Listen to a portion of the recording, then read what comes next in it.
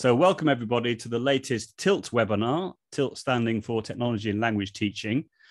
Today's date is the 30th of September, 2021. And we're in for a real treat tonight because we have the amazing Vicky Sawmel, who I've known personally for quite a few years. I'm not sure exactly, the first time we met face-to-face probably would have been 2013 at the IATF conference. Yep. But we were connected way before that.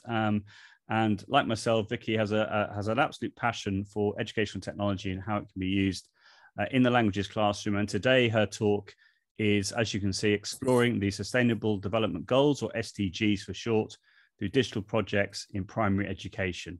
So I'm going to hand over now to Vicky. We're going to run for about an hour or so. If you have any questions, as per normal, can you put them in the chat?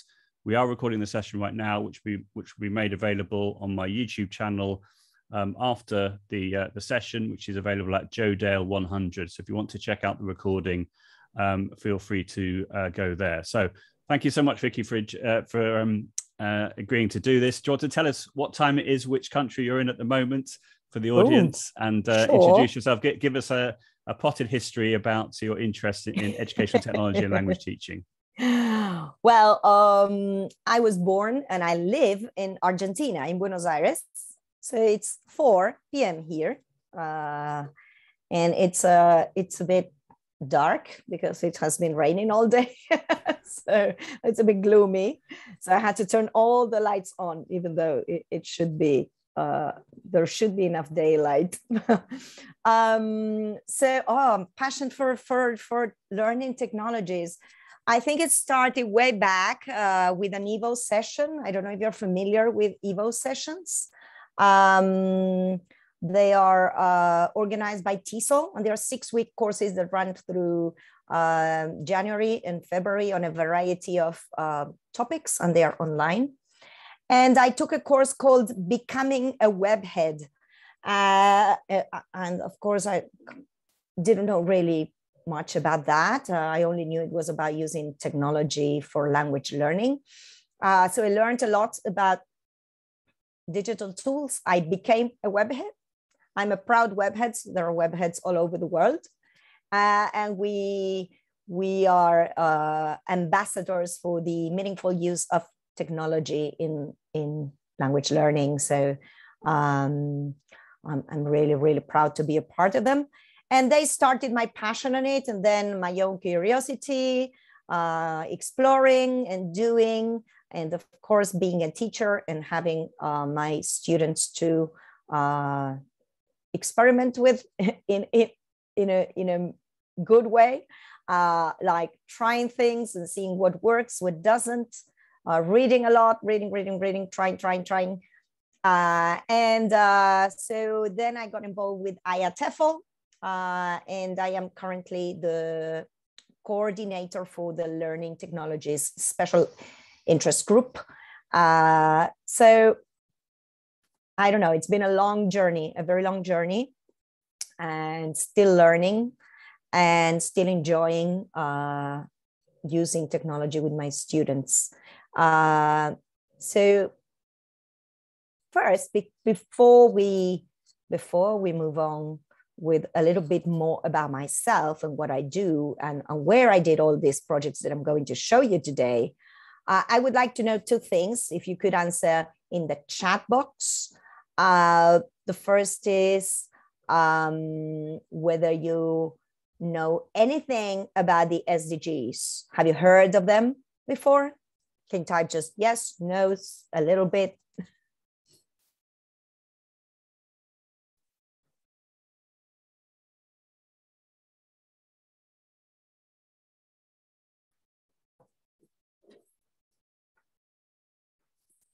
Okay, then that's a real good way to go back. Let me go back to the first slide and tell you a little bit about the Sustainable Development Goals. A few years ago, the United Nations got together and they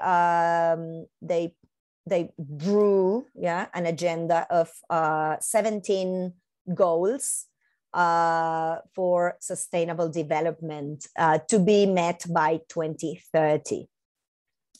And so there are lots and lots of information about these goals. And it's very easy to go online and find the official website and lots of resources to work on these goals. And if you're teaching languages, any language at any level, and you are using a course book, for example, most of the topics included in your course books can be tied up or connected to a sustainable development goal. So it's very easy to work with them. And I think we owe it to our students to teach them how to make our world better. So I thought, well, why don't we use sustainable development goals as the topic of our projects, and have my students use language effectively to talk about this. So that's the first thing.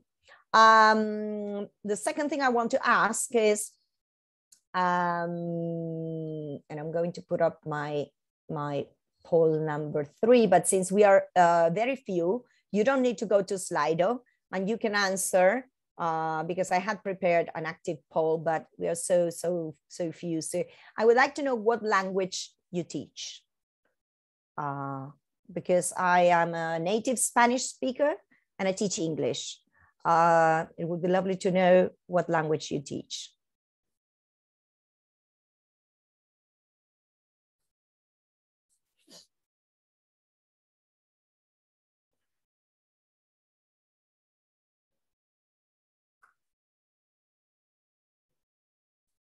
Super.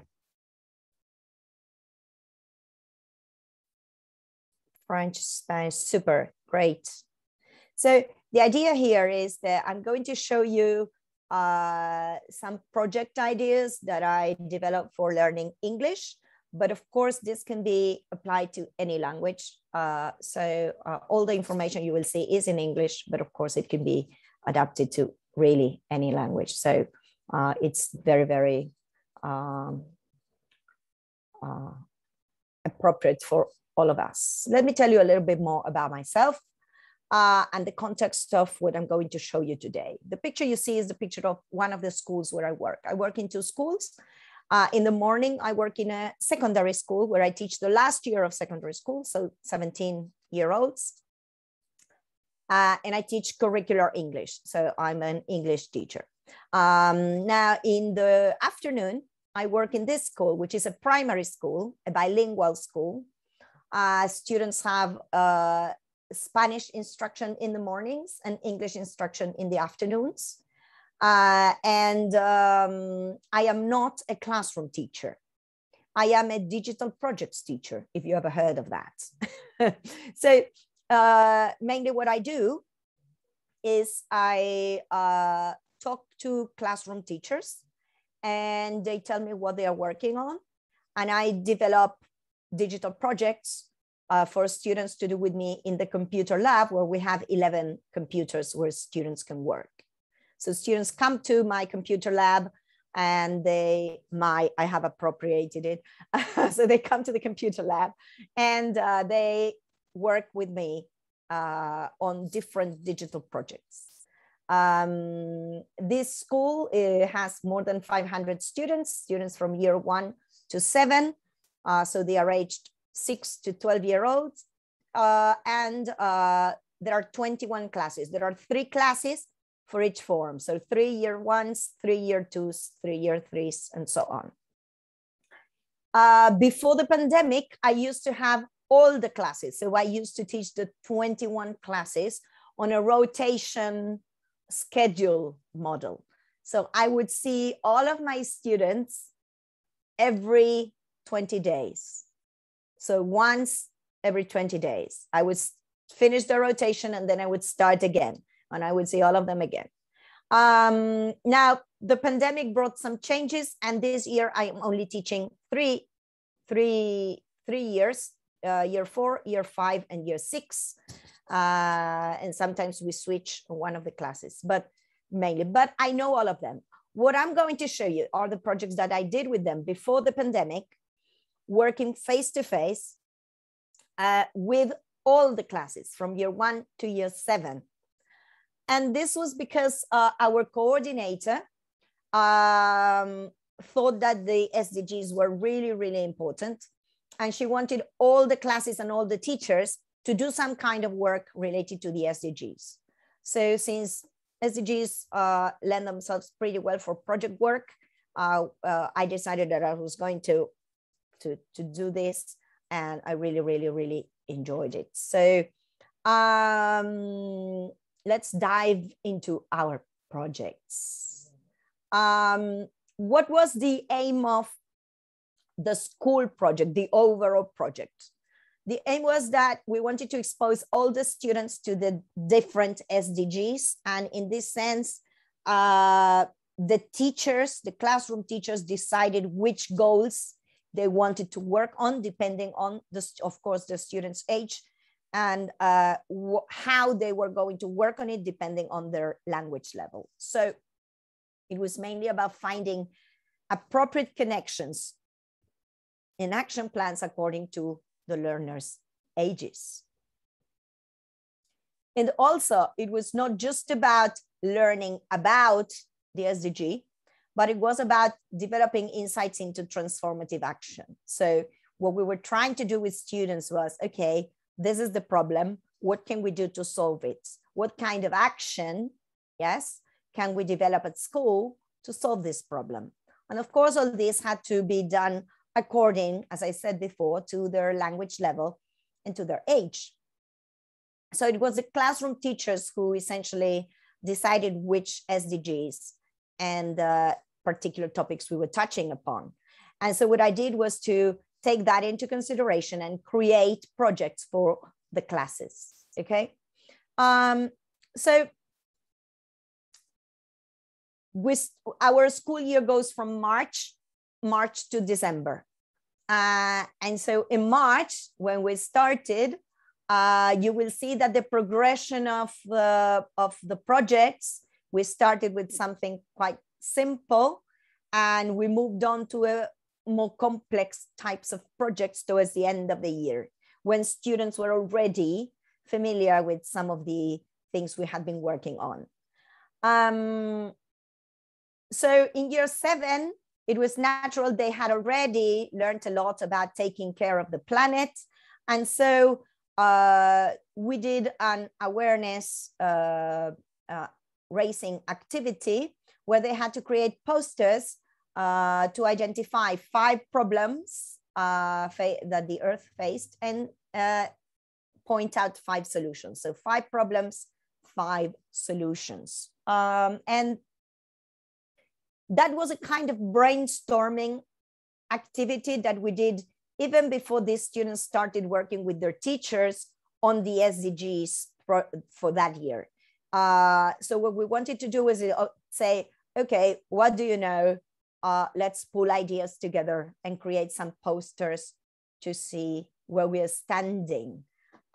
So this is a picture of some of the posters, but I'm going to show you one to show you kind of things that we did. So we have the problem, yeah? And then we have the solution: global warming, pollution, economy. And so each student, we use Poster My Wall, which is free. We usually use free tools whenever possible, because we understand that not all teachers and not all students have access to paid tools or apps. So most of the things I'm going to show you today are free applications and tools. So Poster My Wall is a very easy to use activity website to create posters. And so this is an example. This is very simple, but still it was very useful for their classroom teacher, for year 7 classroom teachers, to start the discussion going on, okay? So we use the posters to get the discussion, to get the conversation started. In year 5, you will see that now we have jumped from March to May, because I had to allow time for the classroom teachers to start working with the SDGs until I could grab them and apply something and do some application projects. So we are already in May. And for example, in year 5, they created a quiz. So on paper, they created a quiz, which was called How Environmentally Friendly Are You? and it had 10 questions. And then we translated the quizzes, the paper quizzes, using Playbus to interactive online quizzes that they could share with others. So by others, we meant we put them on the school website and share them with the community. So they could share them with families who could take the quiz and have fun and learn something. So Playbus, if you are not familiar with Playbus, is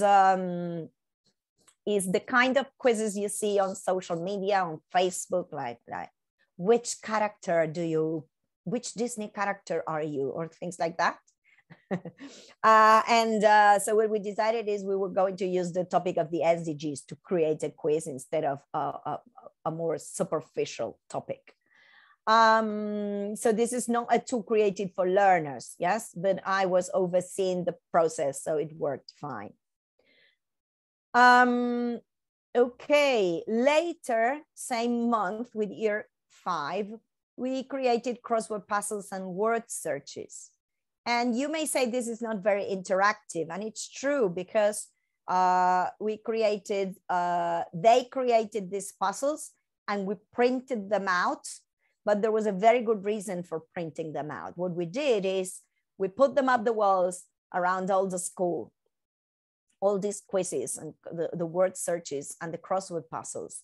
And so any student whatsoever could go have a look and try to find a word or give an answer to the crossword puzzle. And so the idea was to get all the students in the school involved in thinking about these words, thinking about these concepts and this topic, okay?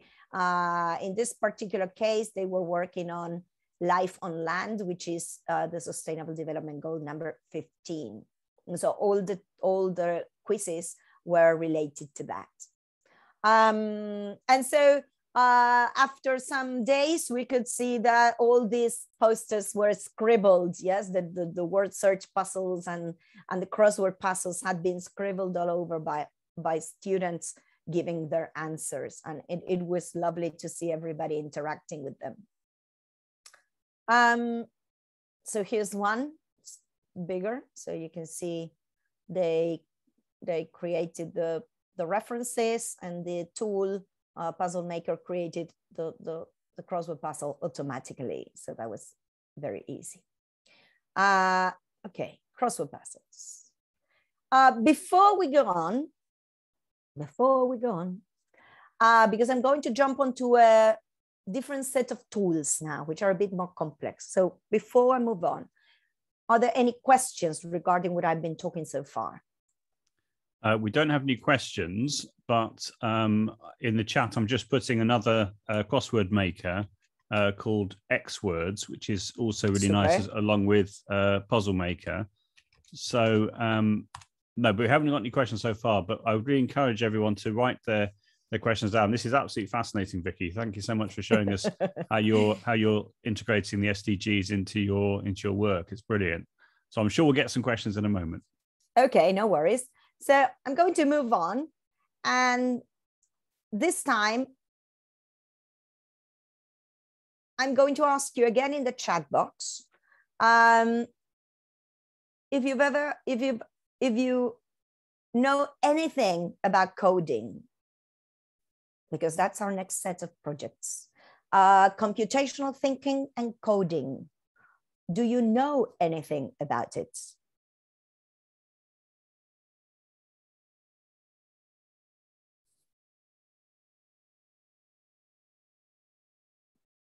You don't need to be sorry.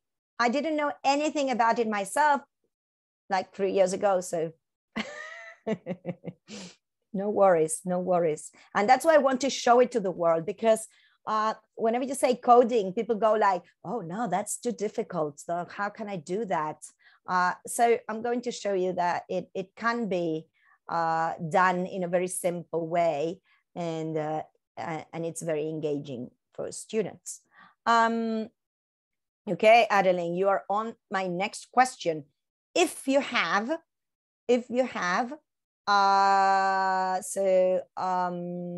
going to show you Scratch today, and then I'm going to show you something else.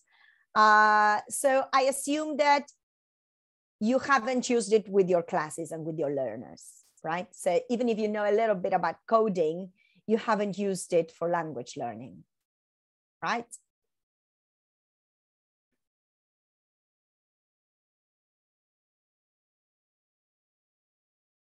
Yeah. Okay, so then that's lovely because I have a brilliantly appropriate audience to teach you all this. So we're going to be looking at two things within coding. We're going to be looking at coding on a computer using Scratch, which is a visual blocks program. So it's quite simple. It's very visual. It's very easy. I have coded with Scratch from year 3 on. So depending on what you choose to do, it is doable with very young learners. Now, the good thing about Scratch is it was developed by the MIT. It is free, and it is available in more than 60 languages, which means that, of course, French, Spanish, German, modern languages, all of them are included in Scratch. So you can select the language in Scratch and you can carry out your activities in the language you are teaching. So that's the first thing. So essentially, Scratch is, as I said, a programming language. And so on one half of the page, you can see what you are programming. And on the other half, you can see the actual result of what you're doing. And as Joe is saying, you have Scratch Junior apps that work on mobile phones. So that's super. So I'm going to show you what I did with computational thinking and computer programming using Scratch, okay? Which is a combination of things. So the first thing we did was I taught my students how to animate characters. And I need to tell you this. In my school, we wanted to do coding with learners. And even before the SDGs, we wanted to spend the second half of the year doing some kind of coding activities. And so I said, okay, if we have to do coding and we have to do SDGs, then I want to do both together. I want to code, but I want to code with a meaning, all right? So, so I developed some ideas to combine both.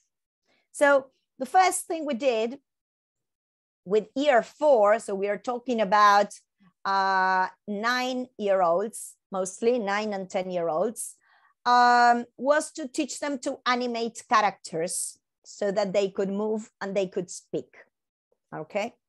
So year 4 had been working on on energy sources, renewable and non-renewable. So what I did was I found some visuals about the topic, and I provided these visuals that they could use as a backdrop. So you can see all these visuals are the things I provided. And they added their own characters. They added their own characters and they made them speak and move and say something related to energy sources. So I'm going to show you one so you can see what happens. I'm not going to go backstage to the coding part yet. I want to show you the results, okay?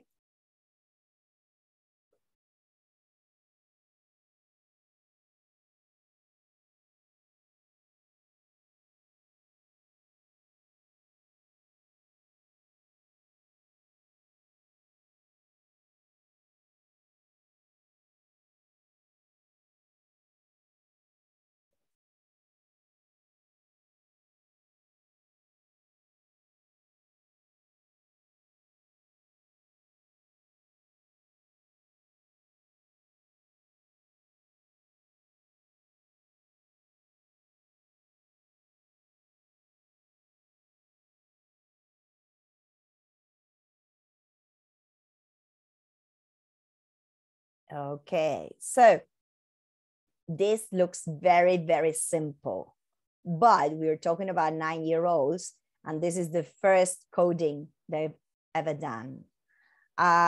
So they could learn how to add a background, how to add a character, how to make him speak, how to move them. Yes. So all these coding things like this take into account the idea of sequencing and knowing what happens first, what happens then, what happens later. And so what they add is different commands related to time, like wait, how many seconds, and then do this. And that's why you see a sequence of things going on, because they are timed, okay? So I think I may have made a mistake. And if you allow me a second, I'm going to stop sharing and start sharing again, but I'm not going away. But I think I haven't clicked the share with audio that I will need next. Wait, let me. You can do that in more options, Vicky. If you go up to the toolbar and click on more options. Compartir sonidos, you're right, there we are. No worries, we're all good. Super. Okay, so basically this is what we started with, something very simple, but related to the topic they were working on, okay? Let me show you the next. Okay, so with year 5, and in a similar fashion, we did animated text. And so I wanted them to put SDG and the number of the SDG they were working on, because they had been working with 3 different goals. So they had to create a kind of poster, and then they would add words coming out of the letters. Now I'll show you now. And some action, that is, they could add 1 character or 2 characters and make it move. So we were learning how to animate text and how to add characters and make them move using, or again, using a backdrop, okay? So let me show you one of the examples.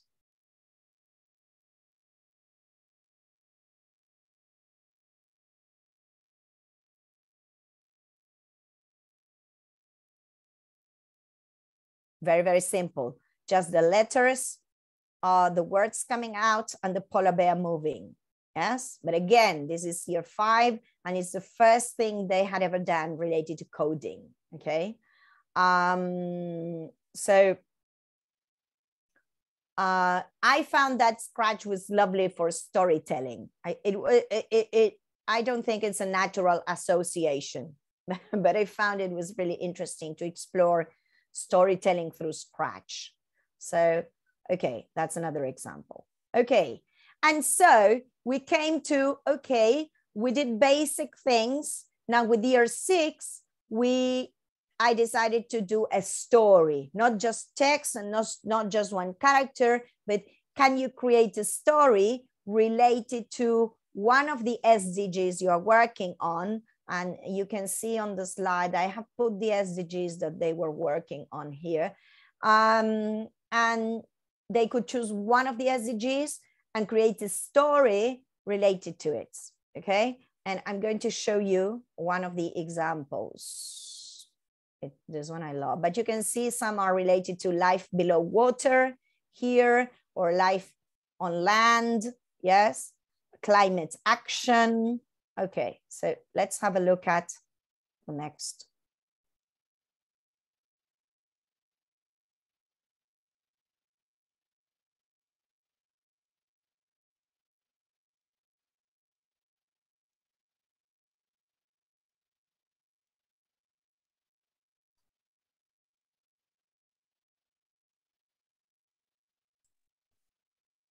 Can I just check, Vicky? Are we supposed to be hearing sound as well? Not yet. Okay, no problem.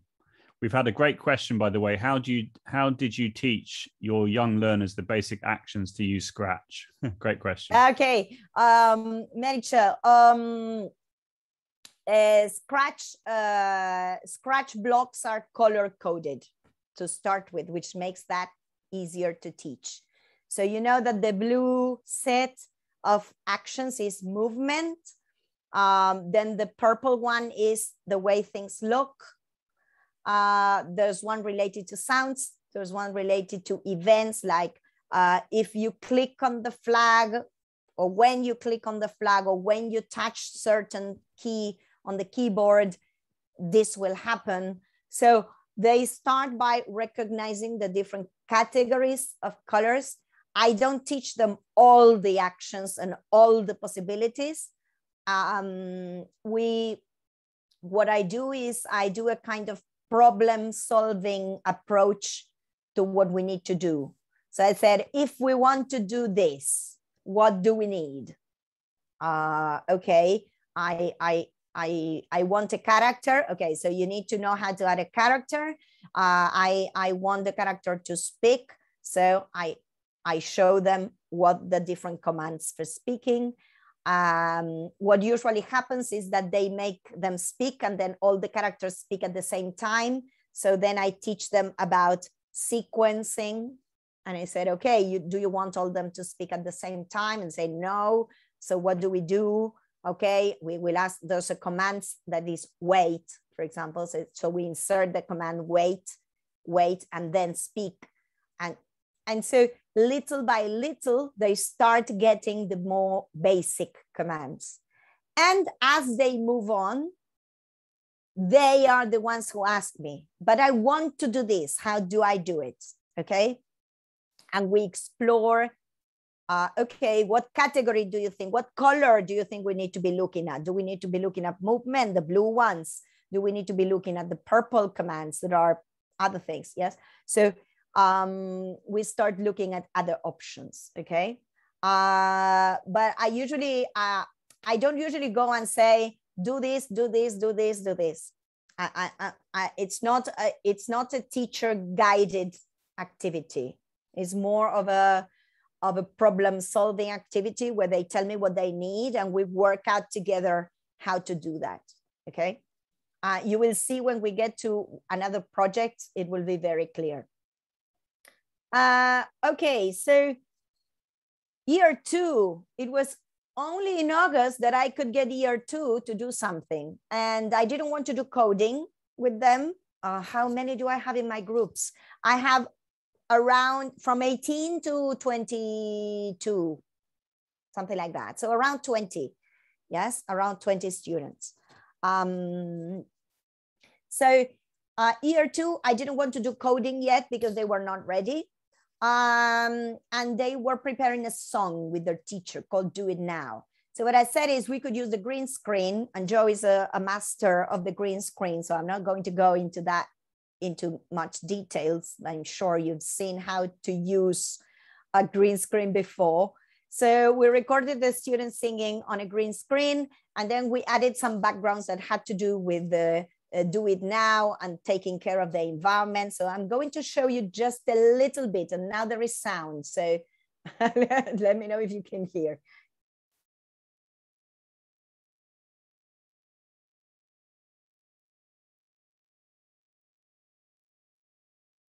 We need to wake up. We need to wake up. Now. I love that part. Right now. Now. On a planet that has a problem. We need to solve it, get important to it. Now, now, now we need to build a better future. And we need to start right now. Make it. Okay, I'm not going to show you the whole song, but this was year 2 singing. That was quite an experience, I can tell you. Okay, so then there was year 6. So now we're going to get into more complex types of projects, yes? Year 6 had started the year doing a composting project with their classroom teacher. So they researched what composting was about. They created the composting bin for the school. And so what we did was to create a campaign to teach all the school, all the students, about composting so that all the students would use the composting bin in the school grounds. So what they did with me is they created posters, again, using Poster My Wall. They created posters about different aspects of composting. We printed some of those posters and we put them up at school, and they went class by class.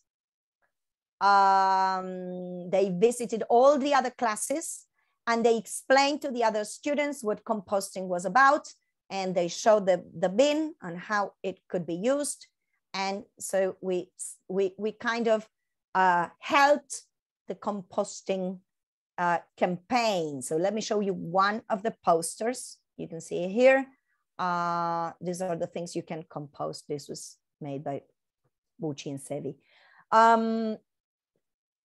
So I could tell that this had an effect on students, which is when I told you at the beginning that we were looking for action, yes? Not just telling people about it, but doing things about it.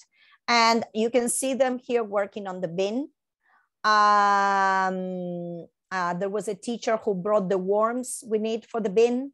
And so it was great. It was really a great project.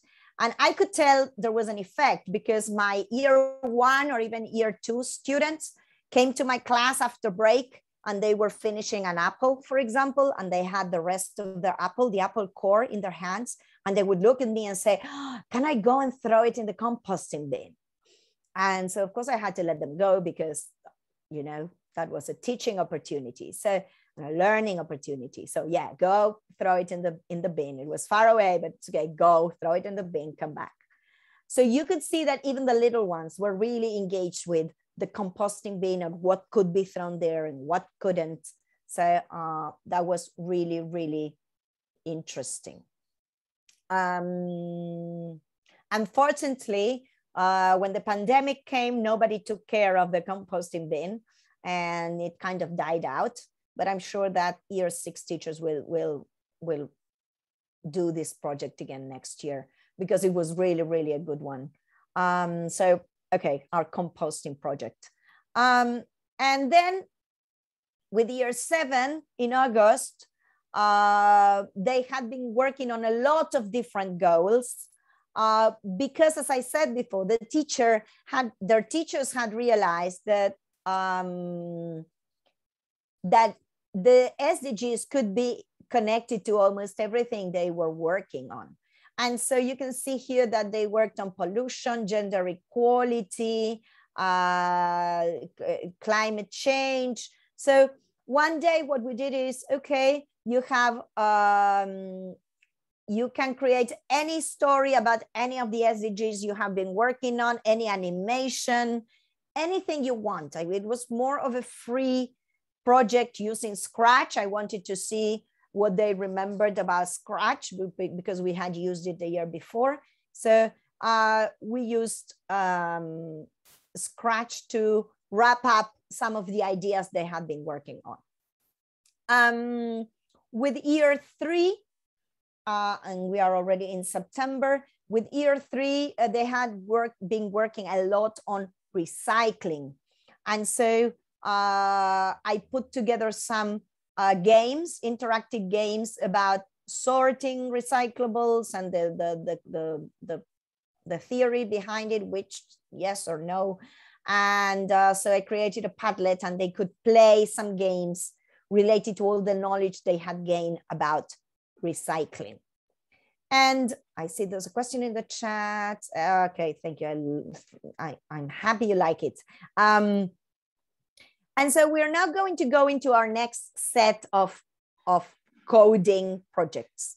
Yes, and I gave a little bit of a peep into what I'm going to show you. But so this is it. This is my microbit box. And if you have never heard of the microbit, I'm going to show you a little bit about what it is. The microbit, I'm going to open my box. I'm going to show you what I have. Okay, so this is the microbit. So you can see it's what you have on the screen. Yes, it's very little, so you can see my hand. Yes. The microbit is on sale. I have to tell you that this is something you need to buy. But the thing about the microbit is you can program it on for free. The programming language and the app is free. So you go on the website and you can program it. It was bought by Microsoft to ensure, well, I don't know, but it's still free. So it's good. Microsoft is involved. And so what you do apart from coding on the screen, like we did with Scratch, is you get to program an object and the object does something. So we were interested in seeing the effect of programming on an object and see what kind of motivation it resulted in students. Because one thing is to code something on the screen and see it happen on the screen, which can be more ordinary or natural. But we wanted to show them that they could program something, put it here, put it on the card, and then the card would do something. Yes. And so the card essentially has, as you can see, it has the LED lights. Yes. It has two buttons, A and B. It has some connectors here that I'll show you what they are for, these holes. Yes. It has a USB connector here, a micro USB connector here to connect it to the computer to load the program, or to connect it to a portable battery. Yes. You don't need to have the card attached to the computer all the time to make it work. You attach it to the battery and you take this and it works. Okay. So the battery is here. And it also has, as you can see there, it has a Bluetooth connector. It has an accelerometer, which is quite important. You will see when we can move it and it will detect movement. It has a compass. And then you can buy a set of accessories, like this here is it fell, but this here is a temperature sensor. So you can measure, let me get it. This is a temperature sensor. You can also buy an accessory that's a speaker to produce sound. Okay, I don't have it here, but I will show you a recording of what it looks like. And then in my box, I want to show you my box because my box is full of stuff. I have these connectors, yes, that I'll show you later what they are for. And I have a case. This is a case for the microbit. So you insert the microbit here and it protects it a little bit. If you're working with very young learners, it's better not to have them touch the microbit so much. So you put it in the box, in the case. It's a silicone cage, rubber, yeah. So it works really well. So this is the microbit, and you may say, but what does it do? Do we need that? And I'm going to show you what we've done with it. Yes. The microbit website has loads and loads of lesson plans for different things you can do with it. Okay, so I'm going to lead you to that later, but I want to show you what I did. So let me go back. So this is what I did with year 6. We coded a 2-option poll. A 2-option poll is a poll where you can answer a question either yes or no, true or false, or any other 2 options. Yes, A and B. And so the 2 options would be the buttons A and B in the card. Yes. And so what we coded is we would ask somebody a question, the person would press A or B to record their vote, and the microbit card would count the votes for A or B, or yes or no, or true or false, or whatever. Yes. So it would count the votes. And then at the end, it would give me here the numbers. How many votes for A, how many votes for B. Yes. So we coded the 2-option poll here. And I'm going to, do I have my cable? I hope I can show you. I'm not sure I can because the cable is very short. I don't think I'll be able to show you, but I'll try. I'll try. No, that's not what I want. Okay. The cable is too short and I cannot show you what it's doing. So it's okay, I'll explain it. So what we did is we coded that in Classroom. We went through all these things that I explained. We went through with the class again as a problem solving activity. What do we want the card to be able to do? How do we do it? And we coded the card. Then you connect the card to the computer and you transfer the program to the card. The card can only hold one program at a time.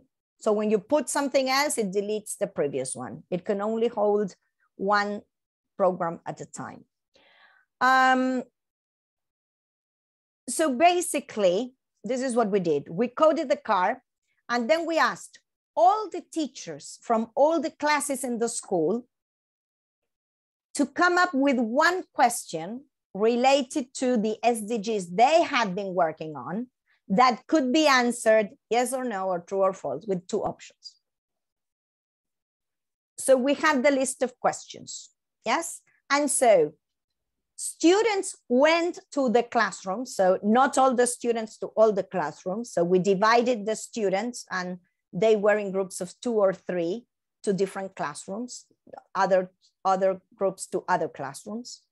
And they asked the students the question that their teacher had prepared, and the students voted on the card.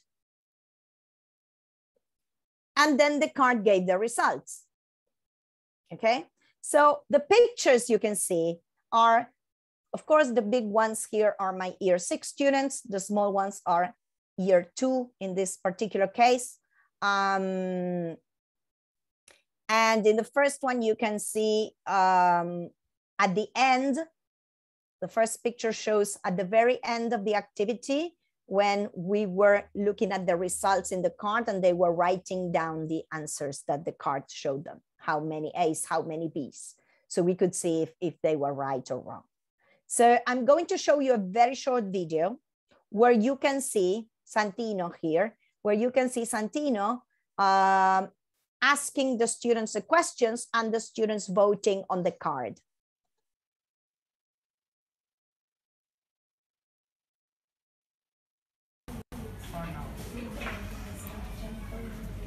Wait, yes or no. Okay, so this is what we did. We also put the question on the board so students could read it. They knew what the question was. They knew what the options were for the answer. So yes or no in this case, and they could press the card. So, this is another way in which we found we could mix students and make them do something and then use that for a learning opportunity for other students. So we were all about trying to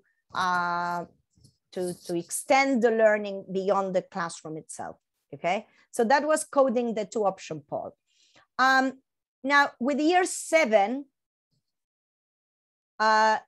we have an edible garden at school, or we used to have it. Now it's kind of lost again due to the pandemic, but we are hoping we can recover it. So we have an edible garden. And so we said, do you know when you need to water your edible garden? Do you need when? I said, no. Okay, why don't we create, we program the card to measure the humidity in the earth, and then it will tell you if it needs to be watered or not. Okay, so this looks very, very complicated. So What you can see in the pictures are students doing the preparatory measurements before we even started coding the card. Why do I say that? Because we didn't know what the values were for wet or dry earth. So what we did was they brought, you can see in the picture, a pot with earth, and they started with dry earth, and they would put, let me show you the next slide so you see what I mean. So essentially we had a pot with the earth and 2 nails. And when you connect the connectors that I showed you before this, you connect the connectors to the card, it will show a number here, okay? So the first thing we did was read the numbers. And so we started with no water at all in the earth, and we read the numbers. And we started adding water little by little, and we created a chart, which you can see in the second picture, with the values that the card showed, okay? So the value that it showed was different as we were adding more and more water to the pot. So we ended up with a list of values from driest to wettest, yes? And then we decided, okay, what is the, I did a lot of research on my own, of what is the cutting value for wet and dry. Say, okay, at this number, the earth, it's too dry, we need to water it. And at this number, it's too wet, don't do anything, yes? And so once we found what was the limit, we programmed the card to measure the humidity and produce a sound or tell us a smiley face if it was okay, or a sad face if it needed water. So it would read the humidity and it would tell us, okay, do you need to water it or not? Okay. Let me show you that in action. So this is the device. And now this is the actual, let me go back, sorry. This is the actual coding that I wanted to show you. It looks a bit complicated, yes? But what it says is that analog red pin is the connectors that I showed you before. So what we're saying is we are asking the card to read this, and this is the maximum value, yes? So this is the maximum value we got when we tested, yes? And it was completely wet, yes? And the cut value was, if it was 300 or less, it needed water. If it was 900 or more, it was okay.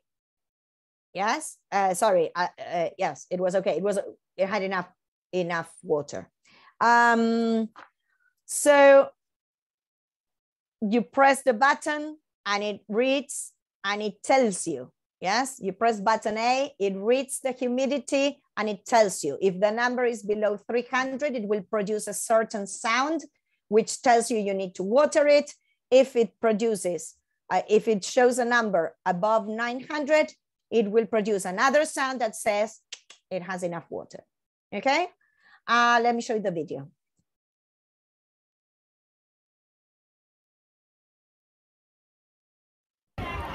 Press A. 1, 0, 2, 2. And it's wet, okay? It's wet. Good. So we tried this in the football field. That is a football field.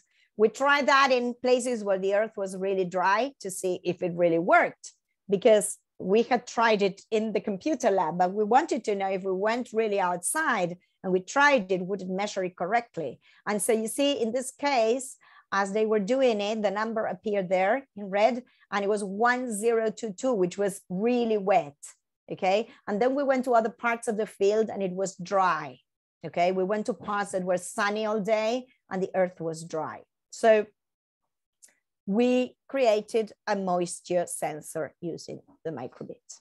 Yeah, that was year 7. And I want to see, oh, time's running out, but I want to show you something else. Okay. Press A. Okay, let me show you the last thing we did with year 4 and 5. This is a game that you can download from the United Nations SDGs website. Yes, it's a board game and it asks questions about the different sustainable development goals. And we wanted the year 4 and year 5 classes to play the game. So we said, what can we do with the microbit? And so what we did with the microbit is, first, we created a dice. Yes. And remember when I was telling you about problem solving? What I did with the dice was I asked the students, okay, do you know what a die is? What does it do? Okay, a dice, what does it do? How many numbers has it got? What do we do with the dice? We throw it, we roll it, yes, and it gives us a number. Essentially, that's what the dice does. So we said we need to program the card to act as die, yes?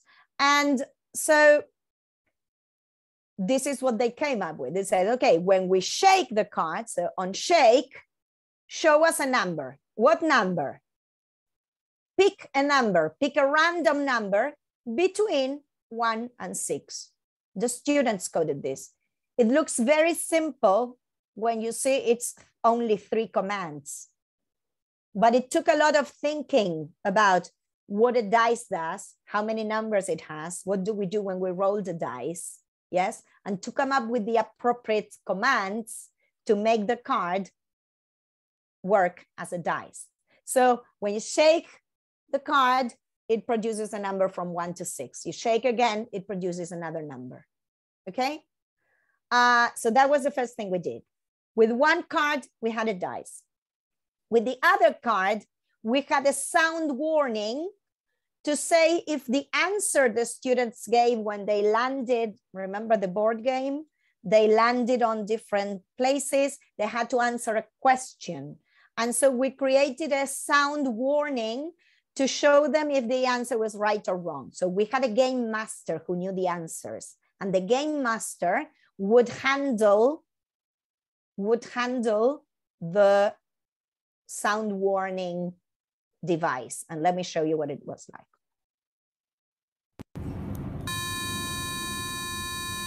So that's correct. And if you press the other,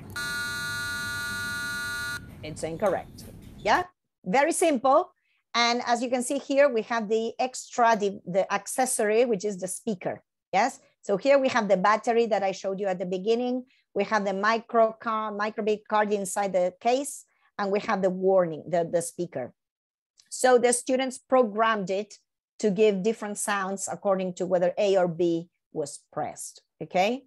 And here you have the day we played. So we have the counters here. We improvised different things for counters.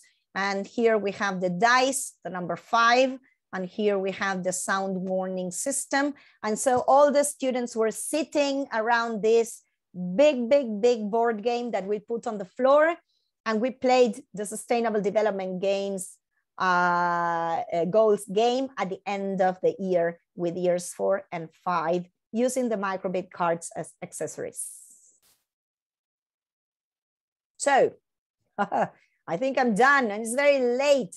Can I please ask you for your feedback for this session? You can put it in the chat box. You don't need to go to Slido if you don't want to. I hope, I wish I had more time to explain how to program and how to do things with each of these things. All I can tell you is it's very easy. It's easier than I thought. It took me a couple of months of tinkering with it myself. And then I could go into the classroom and do some activities. So I am very grateful that you invited me to share my ideas with you today. And I want to thank you, Joe and Tilt, for having me. You're very welcome. Amazing. I've got a few questions that come to mind. I mean, so you're saying that you work in a bilingual school, is that right? Yeah, Right. So with these sorts of activities, are the children very good already at English? I'm just thinking from a language learning point of view, is there any sort of um, uh, um, any activities you have to do beforehand to tell them about any vocabulary, or are they able to? Is it sort of like an example of project-based learning? Would you say this sort of approach? Yeah, they have with their classroom teacher, they work with a course book, so it's very traditional, and they start English in kindergarten. So they have been in contact with English from three, when they were 3 years old. So even though in year one they cannot read and write, they can speak. Okay. And so you saw that I didn't have many activities for the first years for the very, very young learners. But as soon as they start picking up language, it's very easy to do these kinds of projects because they have the language they need. And so, I mean, for me, it was more important to teach them about critical thinking and solving a problem and these kinds of things. And of course, using their second language to do it, not just the first. Fantastic. And so do you think that challenge really helped them to learn new vocabulary or to, well, as you say, problem thinking, problem solving and critical thinking? Absolutely. But do you think this sort of approach really helps them with their language because it gives them the challenge to complete the task and to the requirement that they have to use English in order to do that? They do. And in fact, they've learned a lot of very specific vocabulary, for example, for the commands, for the programming, for example. And of course, working with SDGs, they learned a lot of vocabulary about the environment and all the different things that they were working on. So indeed, their language has improved. And I have a lot of students who went home and started using Scratch on their own. Brilliant. Because, Miss, do you know, I did this on Scratch and I did this. And so I think it's really interesting because if you teach them that they can set the Scratch to the language, they can work on Scratch in English or French or Spanish or whatever. And it helps with their language learning too. Yeah, that's amazing. I mean, it's obviously been a huge amount of work you've done for this. And I love the way you've mapped it all to the SDGs. It's just, yeah, it's one. I mean, what would you say about the workload? Has it been a huge amount of work? It seems like it's been a huge amount of work, but no. As I said, I learned about the microbit card in, let's say, February of that year, and by the mid-year, I was already using it. And I mean, I had experimented with it and I had tried it.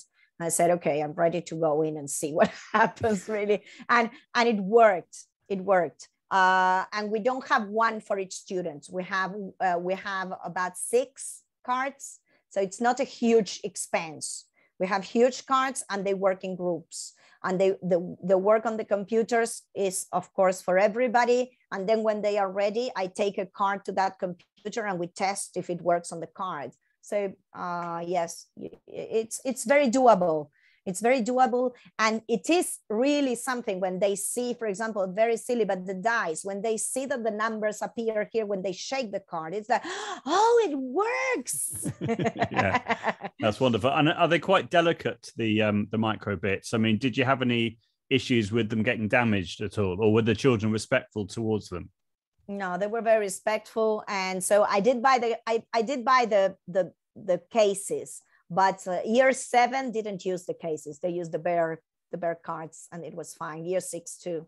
I used the cases for the younger ones just in case. Yeah. But no, they're pretty sturdy. I mean, you can touch it and nothing happens. They're really fantastic. Good. We've had some lovely comments in the chat. We've had thank you. It was very interesting. I'm mesmerized with all these activities. That's lovely. Super. Really interesting. Thank you. I'm going to show this to our IT teacher who also teaches French. I mean, would you say this could be an approach used in conjunction with CLIL, for example, of this sort of like activity? Absolutely. Yeah.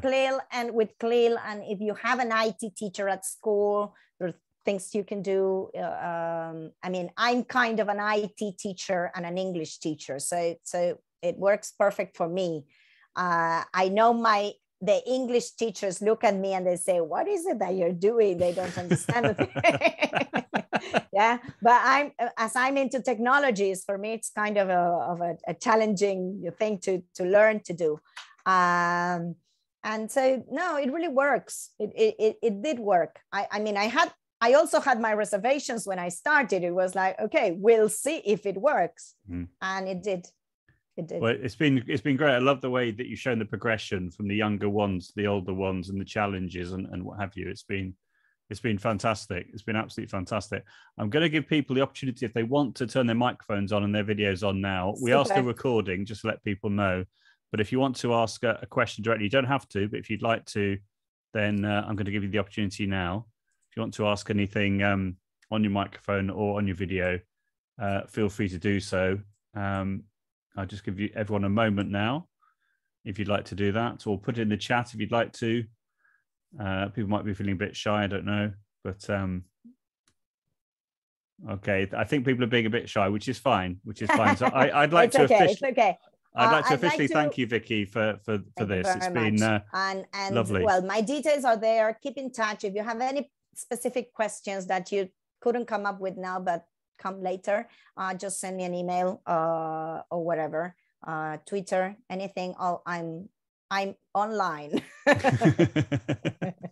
Fantastic. Okay, well, I'm going to stop recording right now. But before I do that, just a huge thank you, Vicky. I can see how much work you put into this presentation, and it's really inspirational. And it's something very different, I think, from what we've normally done in Tilt webinars. We had one other session from Wes Fryer from the States about a little bit about coding in Spanish. And it was in Wes's case, he hadn't taught Spanish before. He'd been basically asked to do some supply work to cover for a teacher, so he had to put his Spanish into place pretty quickly, and so he decided to do a project, do a bit of Scratch. And so I think what you've done tonight is you've really taken us to the next level. So those people who want to see Wes's recording, it's on my YouTube channel, but this is absolutely taking us to the next level. So thank you so much, Vicky. You've given us something really different from what we've normally had. One more thing I wanted to say is that we may have a preconception that coding is more interesting for boys. And I want to tell you that it's not. I mean, I have lots of girls who are and they try things out and they come and I said, I've been doing this and that. So don't be afraid. Amazing. And that's a great message to finish with as well. Thank you so much, Vicky. It's been awesome. I'm going to hit stop now. And thank you for your time. And thank you to everyone for coming along. Thank you, Joe. It's been lovely. No, my pleasure. Absolute pleasure. Thank you so much, Vicky. Take care. Enjoy the rest of your day. And for everyone else, enjoy the rest of your evening. Bye for now. Super. Thank you very much. Thank you.